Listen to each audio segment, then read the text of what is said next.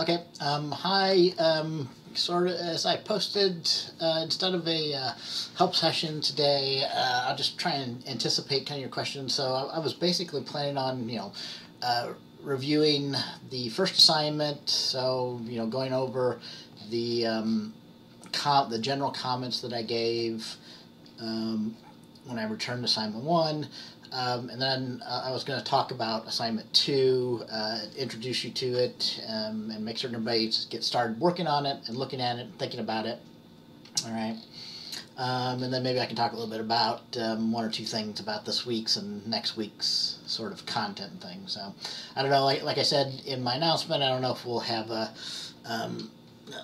more interactive one. I'll see if I can set something up or not, but yeah, if you guys think you need it, or just you can always send questions, right? So most of my kind of general feedback, like on assignment 1, came from interacting with students' questions and on the different problems and things. So okay, so for assignment 1, I posted this solution here.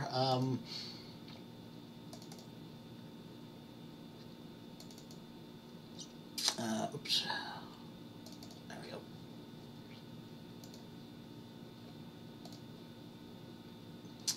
I don't think I need to rerun it, so I think everything's run here. So let me see. Let me remind myself kind of some of the general comments that I had.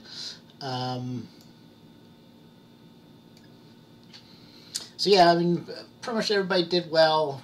One or two students were kind of struggling to get all the parts there, but almost everybody that turned it in pretty much had most everything.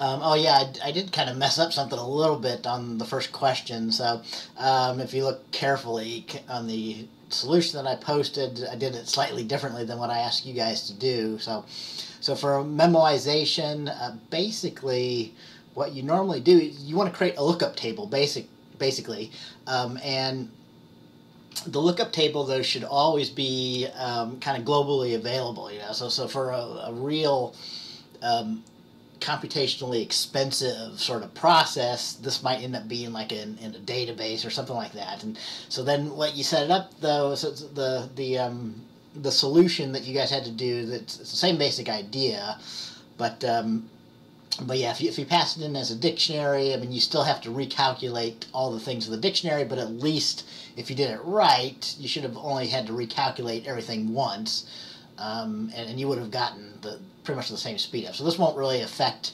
the time that you'll see if you do a performance evaluation. It should still be. I mean, this will depend on the computer that you run it on, but yeah, on my computer it's down to hundreds of nanoseconds, 100 or 200 nanoseconds or so. So, but yeah, this would make a difference if you were really doing this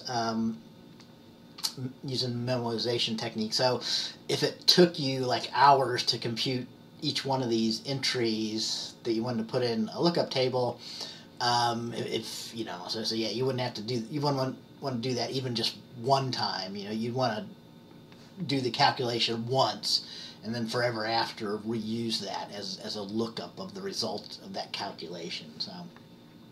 So that's really all memoization is. So I mean, pretty much everybody had an implementation that looks something like this. That you first checked if N was in your dictionary D, if you did it the way I asked you to do it, or here I just got a global dictionary that I'm using. So this is kind of another general comment, and this is just more about programming in general, but this is, in some sense, this is bad. So you should be aware of, and you should never use a variable that's not local to a function, that's not defined inside your function or passed in as a parameter, right?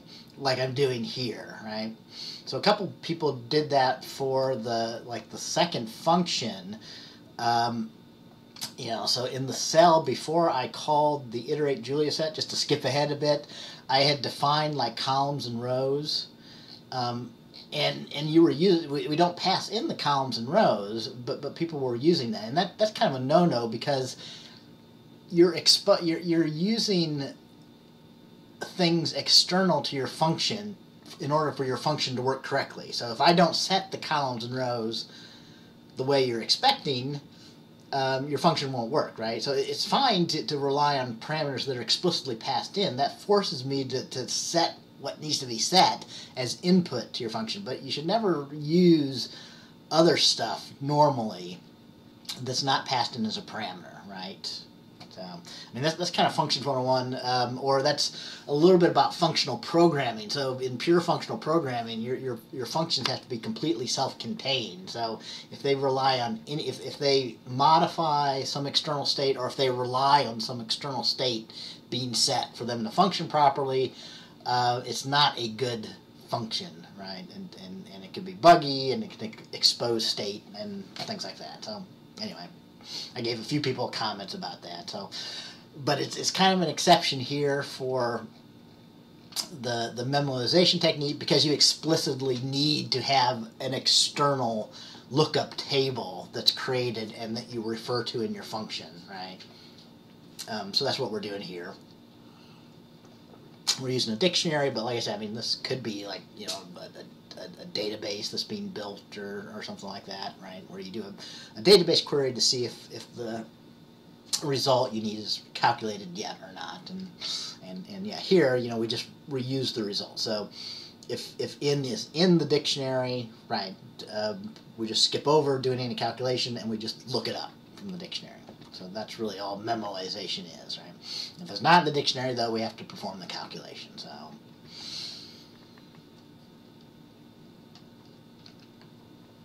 So that was one, and if you did it correctly, you know, again, whether you passed in the dictionary, so if you passed in as dictionary, you would still see the same speed up, because again, you would only be doing the calculation once instead of like it was being done on the inefficient version. So this actually causes an exponential amount of these calculations for like n is 10 and 11 and 12. If I want to calculate 37, if you expanded out the tree that ends up happening, they get recomputed many times, which is why it takes on the order of seconds, 7 or 8 seconds or whatever, depending on your computer, rather than nanoseconds to do the inefficient version. That's an example of an exponential algorithm, right? So it's very inefficient. All right. So that was problem one. I mean, there's some other general comments. I maybe should have started with these. So, I mean, some people still quite don't understand what I meant by all the cells need to run cleanly. So actually, maybe I'll do that, although maybe I'll comment out my inefficient version here so I don't have to wait for these to complete. So basically, now if you're using Jupyter Hub, there's actually a button right on your quick access things to restart the kernel and rerun everything. So before you submit your assignments for this class, hit that, check that everything actually reruns, rerun it, go down, look, and if not everything runs down to your last cell, then you need to fix it before you submit your assignment, right? And if it does, save and upload, okay?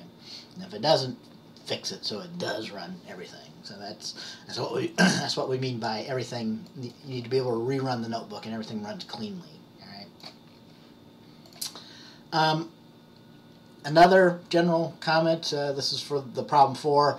You can't use hard-coded paths like this because well, it's annoying, and you need to understand. You need to learn to use things so that your notebooks and stuff are portable. So you need to be able to use relative kinds of paths, living inside of a particular directory structure for a project or something. Okay.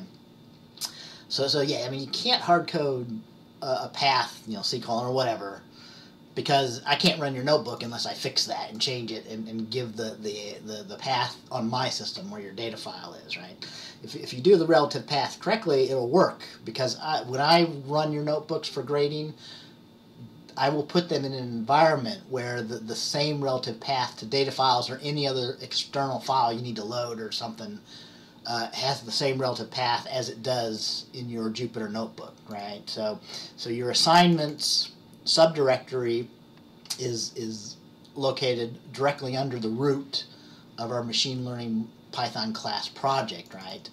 So everything that you need for an assignment is going to be relative to the same location when I grade your notebook. So that means that you have to go up one level and then go into the data subdirectory if you need a data file, or one level and go up to scripts if I ask you to run a script or something, or one level and go up to figures if you need to load a figure or save a figure. So if I ask you to save a figure into the figure subdirectory, you have to go one level up and then into figures and then save the figure there. All right. Okay. So that the only place where that got people, well, the only place we had that for the first assignment was reading in the data file for the pandas problem 4.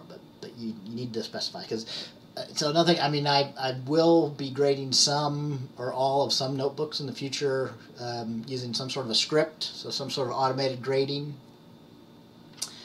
And if your submitted assignment doesn't run because of issues like that, or because you didn't check it and not all cells run cleanly, I mean, I might not take the time to fix it. I mean, I definitely probably won't change your code. It's debatable whether I'll change your path to get that correct. But I definitely won't fix a cell, and that means that any cell after that, I mean, I can't really evaluate it that well unless I go in and fix it by hand or run the cells after that by hand. So, all right. So that was kind of those general comments about making certain everything runs cleanly, making sure you use relative paths. I don't know. I probably won't take off points if you're not following Python style, but I'll probably kind of harp on you about it. So there's a standard style. So look up Google Python PEP8 style guide, right? If you're interested in some of the details, but certain things like make certain that your functions. I mean, I even explicitly had that as comments in your assignment instructions, which tells me some people aren't reading the assignments maybe as closely as they should. But anyway, so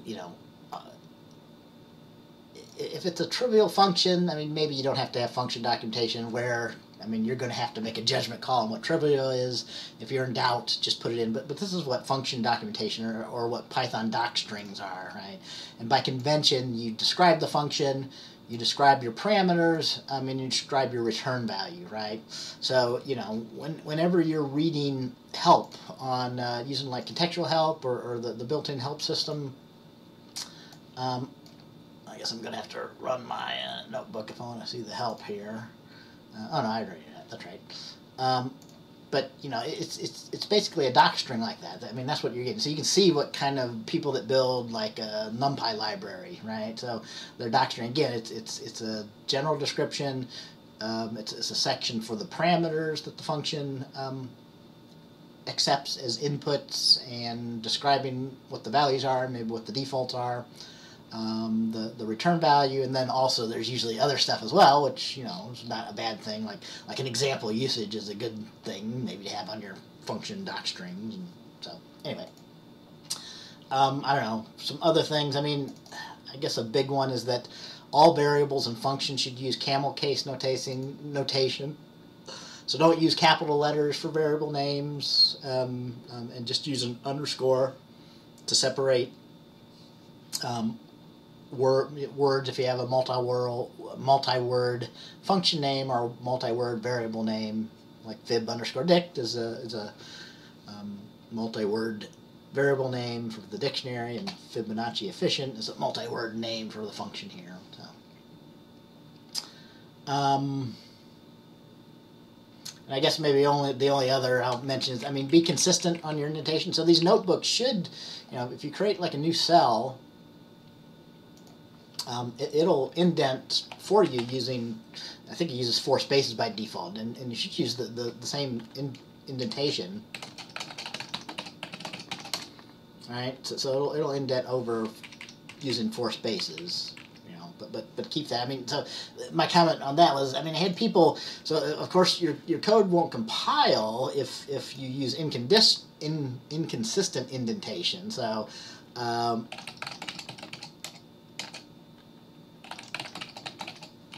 Right, so if I try and run that, you know, we'll get an indentation error, right?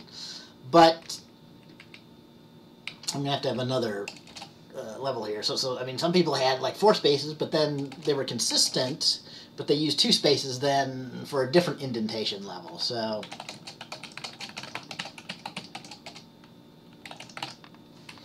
and then you maybe use it different for this level. All right.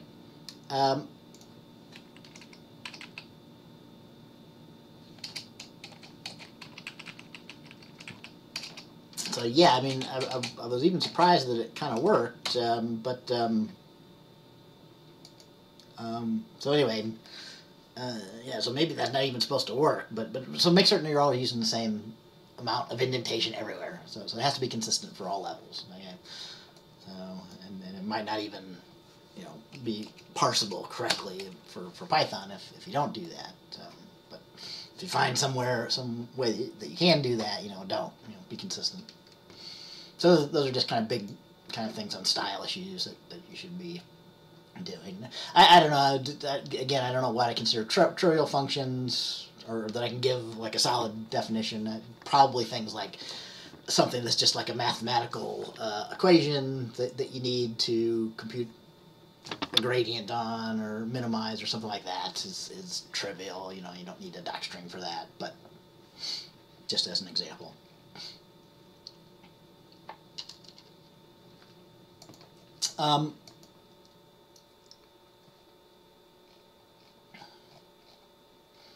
So yeah, most people got problem 2. I guess probably the toughest was, you know, kind of getting all the calculations on 2, but then maybe having an issue or 2. So yeah, I think the most common thing was maybe having something not quite right for the implementation of the loop here to do this calculation to get the fractal computed, so you could display the pretty picture. So one, I didn't take any points off for this, but yeah, there was about making a copy. So the reason why you do that, and you know, I described this a little bit on the announcement here as well, but so we talked a little bit about this in our lecture notebook on NumPy. So for efficiency reasons, you know, if you don't make a copy like this, and if I keep using Z, if I modify Z like we are doing here, I mean, Z is just going to be referring to the same bit of memory when I pass it in as a parameter. So any modifications I make to Z after I call the iterate Julia, I'll be able to see those changes in Z now, you know, after we return from this function, which you may not want, right? So you may want your Z to still be the same it is. So for example, somebody had a bug where they had called iterate Julia set, and then for some reason they had copied it and called it again here into the function just before they plotted it, like here.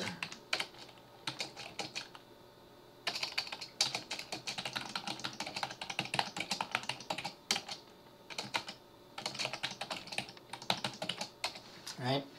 So let me show you the effect. Hopefully this will work here. I didn't try this out beforehand, but basically, since Z gets changed, if you call it once and you call it again, you actually end up iterating twice the number. So you iterate 256 times the first time, and I iterate another 256 times here, since I'm going to be passing in the result of Z after the first 256 iterations. All right, that's if you don't do the copy. All right, so if I rerun that, take out the copy. Define my Z using the tiling like you did in problem 2, but it's bigger. It's 480 by 320 columns and rows. And we call iterate, and then we try and plot our figure. You know, basically iterating for 512 causes a lot more of the points to drop out of the Julia fractal set at this point. So yeah, it looks like something's gone wrong. But really, it really hasn't gone wrong. It's just we end up iterating twice there. So if I only called iterate once before I did it, you'll get the, so I re-ran this cell to re-get Z fresh, and then I called it, right? But you can see how that affected without the copy. So, you know, but and this is, I mean, this is a little bit of a trick, but I just reuse the same name, but by calling copy, now the Z I use after this point is going to be working on the copy. So anything I do in here won't change the Z that the caller gave to me as input to the function, right? Which means I should be able to safely call it multiple times, and I'm still only going to get 256 iterations, right? Because I'm not affecting my Z out here inside of my function. So. All right. So that was what that copy was. But like I said, I didn't really take off points for that. So if you look at my system, I mean, there's certainly lots of ways to do this. I mean, my only general comment was, so it's, if you use like np.where or some of the other functions for working with a mask, I'm drawing a blank on the name now, but, you know, so you can get it to work. But, you know, I think that, to me, if you just directly use the mask inside of a square parenthesis, so whenever I have a Boolean mask, I just directly apply. So as long as M is the same shape as Z, but M is an array of Booleans of the same shape, I can just read expressions like this, of like, you know, Z where M is true equals Z where M is true squared plus C where M is true, right? So again, when you do the mask, you'll only select a subset of the values and you'll square those, and this will only select a subset of the values of C. Those two should be the same size, right? So I'll be able to add those together, and then that same size will be the same size as ZM on the left-hand side that I assign the results into. And so the effect was I'll only be updating the values in Z where M is true here, right? So.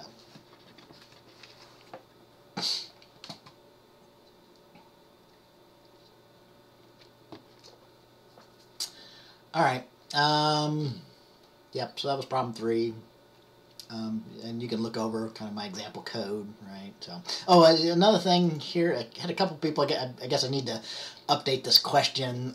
So when I said timestamp, you know, at least 3 or 4, you know, we're thinking like a real timestamp, which actually, to my surprise, kind of works. So the only thing you really need is as long as these values in t are increasing, you know. So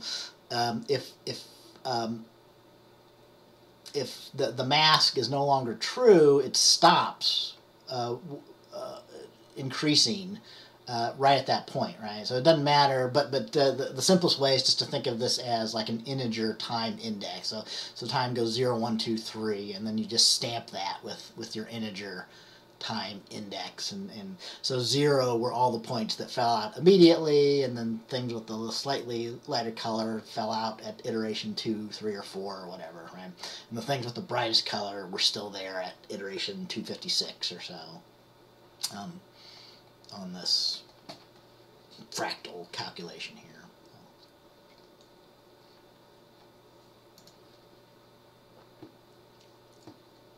Oops. All right, yeah, so that was all my general comments. Yeah, I think most everybody got the pandas, although only, I mean, about half of you all did the extra credit too, which I gave a point to, although I probably took off the point, you know, so you might have only got 100 even if you did the extra credit, because of a thing like, I don't know, like basically not getting everything perfect. Like maybe not necessarily the copy, but some other little things here or there. So anyway, yeah, for that sorting, in my example solution, I actually create a new view into the pandas data frame. So I just pull out those things, and then so you can call a function sort values to sort by a particular, so sort all of the data by one particular row, for example, like total, and then replot them.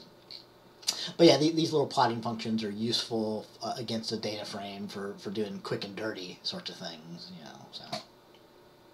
So yeah, I didn't really consider it correct if you didn't use the pandas plot, but tried to plot a bar plot by hand, right? Although I probably only took like a point or two off, so if any. But yeah, most everybody had kind of all the other pandas data frame stuff. So what can I say kind of to wrap up on assignment 1? So, you know, I think how quickly, you know, how smoothly you'll be able to do the things in the next parts of the class, the next weeks and stuff, will kind of depend on how well you are understanding doing vectorized calculations and doing kind of these more advanced sort of slicing with arrays and things like that. Okay, so we make heavy use of that for all kinds of stuff, and the way that we normally implement our machine learning algorithms using gradient descent and stuff like that, we use a linear algebra formalization or formula, which we can directly represent as a NumPy array, and then we can perform vectorized calculations on that to do things like calculate gradients and stuff. So yeah, you know, you'll have to kind of be pretty comfortable with this at some point, because you'll see it kind of over and over again in order to quickly understand the material. You know, so if you're still not quite there yet, you'll get a lot more practice on doing NumPy arrays and shaping them and slicing them and doing calculations with them and stuff like that.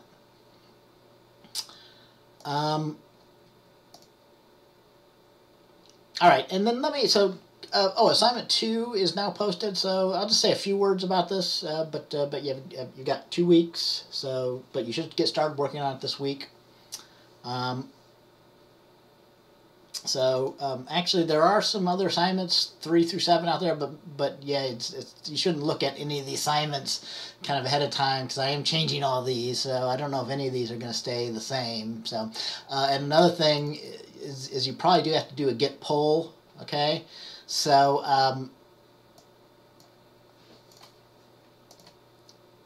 you know, I've updated notebooks and I've updated this assignment, so you need to change to your repository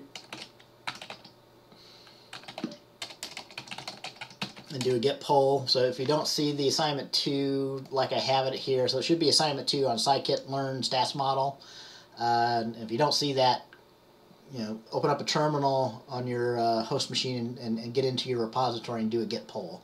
That should bring you up to date. If you have a conflict on there, you'll have to like delete the file that's in conflict, or do like a git restore on it. Possibly maybe making a copy of the file before you do that, if you might have something in there that you want to keep. So, all right. But yeah, make certain that the one before you begin working on it is the assignment 2 for the scikit-learn basics, doing regression classification, and it has a due date of 9/18, which is basically the end of our 4th week here. So not this week, but the week after this, right? So I don't know. I think people will find this less time intensive than the first one, but I don't know, we'll see. So basically for week 3 and 4, we are kind of taking a high-level picture of, so you're going to learn a little bit about using the scikit-learn framework for doing machine learning, and then later on we're going to go back and kind of dig into the details of the machine learning algorithms that we want to understand better as a result of taking this class. But yeah, for this week, week 3, we look at like an end-to-end example of a data analytics process or workflow. So so for this week's video lectures, we go through looking at like data exploration and then data cleaning, and then once we get to that point, you know, we've set up the data in such a way that we can start doing machine learning training and modeling on it. Okay, so kind of as a secondary thing though, the example that we use in week 3 is an example of a regression problem. Okay, so at this point you should have read chapter 1 and watched maybe the Dr. Dr. Ing's, sorry, I always want to mispronounce his name, Dr. Ing's machine learning videos, the first ones, where we cover the same kind of thing. So we talk about the main flavors of machine learning. So there's supervised learning and unsupervised learning. And there's a couple of others, but we'll look at supervised and unsupervised learning in this class.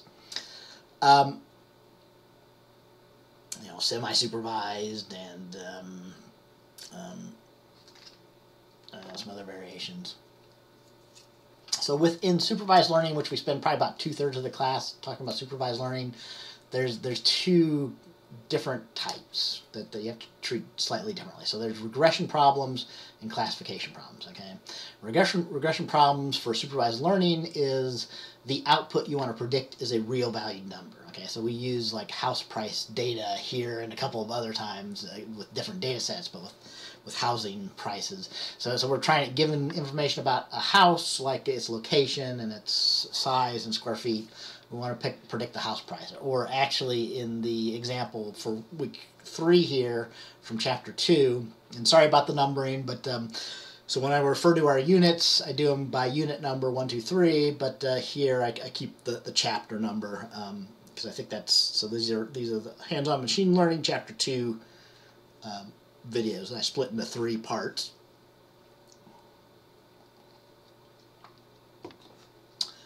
So yeah, we're working with housing data. So for our chapter 2, we're actually trying to predict kind of the average house price in a data set of some California districts or you know, counties or whatever in California. So. And then the other flavor of supervised learning are classification problems. So in that case, what you're trying to predict is a label. It's a discrete label. So the simplest classification problems are binary classification. So you might want to predict whether, like if you're trying to build an email classifier, whether it's a spam email or a ham email, which is a funny term for a good email that has real data rather than spammy, you know, advertisement. So anyway, and so it's kind of as a secondary goal, like this first week, you know, we look at the scikit-learn machine learning framework and give an example of an end-to-end through data exploration and cleaning, kind of a big picture view, but we also work with regression problems. And then our next unit, which goes over chapter 3, we look at a classification problem. And learn more about the scikit-learn framework. So this week and next week, and your assignment, we're trying to learn about the scikit-learn framework. So some ideas about it, how you use it to fit and train models, and other things. All right. So yeah, for assignment 4, assignment 2, sorry. Basically, like I said, I think it won't be as time intensive as assignment 1, we'll see. But I ask you to perform a linear regression on a set of data. It's another set of housing data. I should probably find some different data sets maybe, but yeah, I mean, I ask you have to load it in. Make sure you load it in using a relative path name, and use scikit-learn. So you'll basically be doing the same kinds of things that we showed in the video, but applying it to this different data set to fit a regression and do some prediction and find the scores and parameters from it. So I do also ask you to redo the regression using stats model, and also to redo the classification using stats model. I've only got one video on this, so I suggest for this week, probably to me the best plan would be to watch the 3 videos and work through the 3 Jupyter notebooks and read our textbook. Start with that, right? And then secondly, I've got like a 4th video where I kind of summarize using the scikit-learn framework, and I also talk about using the stats model library. So you might want to watch that then. And at that point, you might want to start working on assignment 2, or at least see if you can do the regression part. You know, so our first week is kind of about regression here, and our unit 3 is about regression and the scikit-learn framework.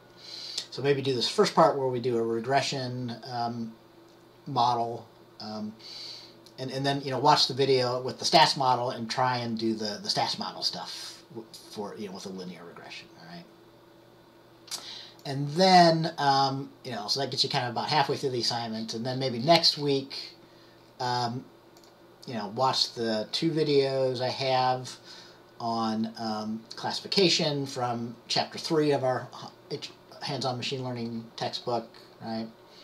And then you can either watch the video again, or maybe you don't need to watch it again. But this kind of has a summary again, also of scikit-learn, so it overlaps with this unit and the next unit. But yeah, at that point, then you can go back to the assignment and do the second part where we ask you to do a classifier, a binary classifier on a set of data. So,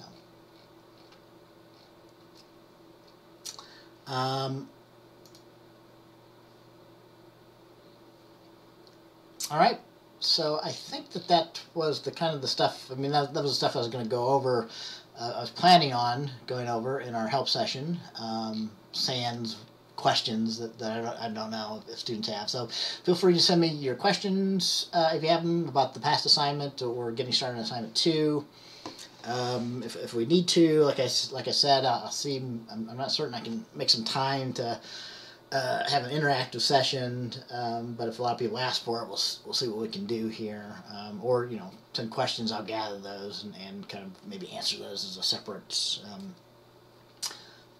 follow-up video for semi-interactive sort of help session. So, all right, so that's it for this video, and I will see you guys at our next help session or whenever.